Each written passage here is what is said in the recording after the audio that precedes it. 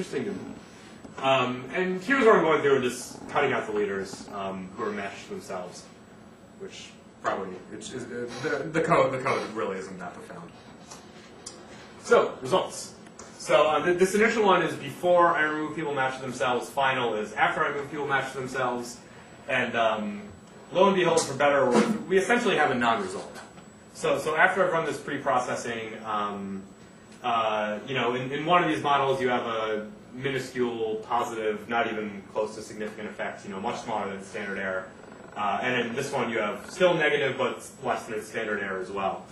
So it looks like we probably shouldn't want to make the conclusion that being involved in wars is good if you want to stay in office, which is kind of a relief, I guess. But so here's the cool thing about this coarse and exact matching is, again, remember, so for most of these variables, I just said make 10 cut points. And that's kind of arbitrary, at least for now it's arbitrary. But the cool thing is you can just play with that 10 and see what happens. So essentially what I'm going to do is I'm going to change that from 2 to 20, or it says 20 here, but I think I want it to 25. And so I'm essentially going to go from, it's on the graph, it's going to be on the left-hand side, I'm going to be doing sort of very loose matching. I'm going to try to keep as many observations as possible, not remove that many, and then as we go further to the right, I'm going to be very strict in my matching and only compare leaders to very similar other leaders. Again, here the code isn't really terribly profound in doing that. So here's so not surprisingly, as you make your matching more and more strict, you're losing a lot of your observations. Again, the red is before the kicking out leaders are matched themselves. Blue is after. And so pretty much everyone gets a match up here. Then obviously we're losing more data.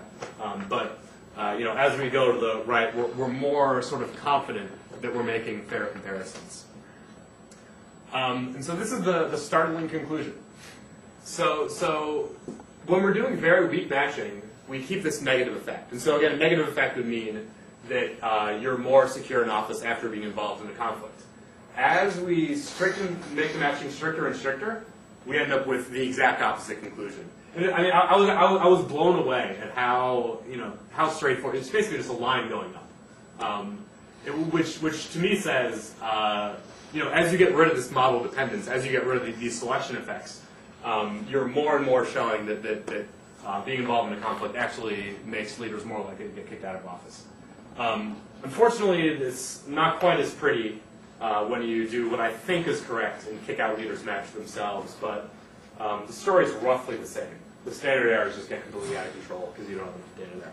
Hey, Andrew? Yeah. What do you think is causing those spikes in those peaks and valleys as you increase the coarsening now towards the right end of the graph? Oh, it's just red.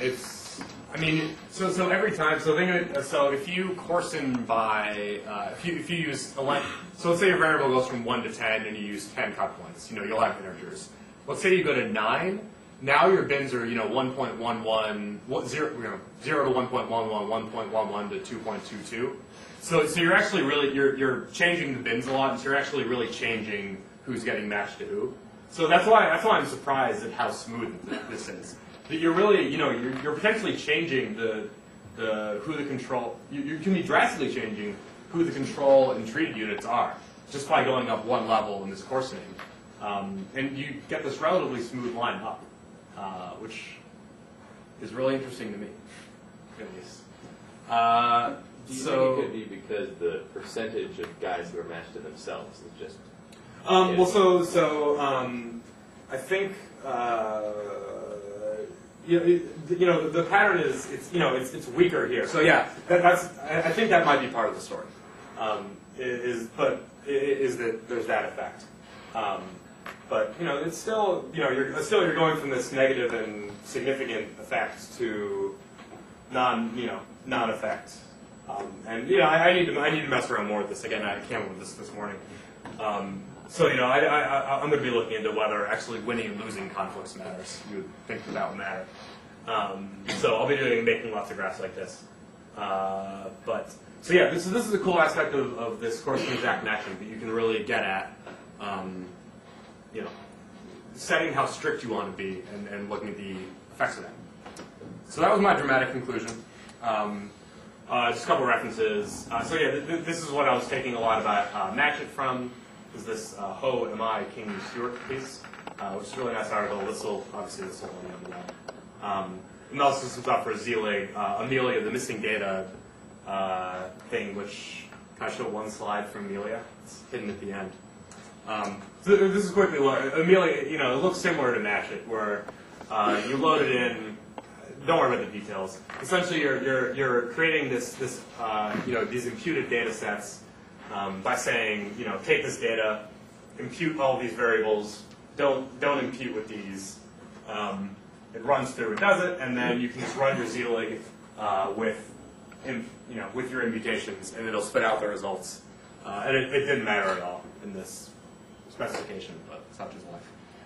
So that's Amelia is quite easy to use as well.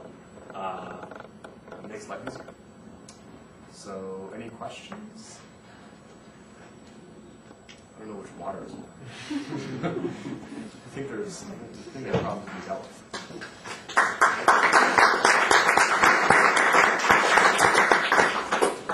I'm going to suggest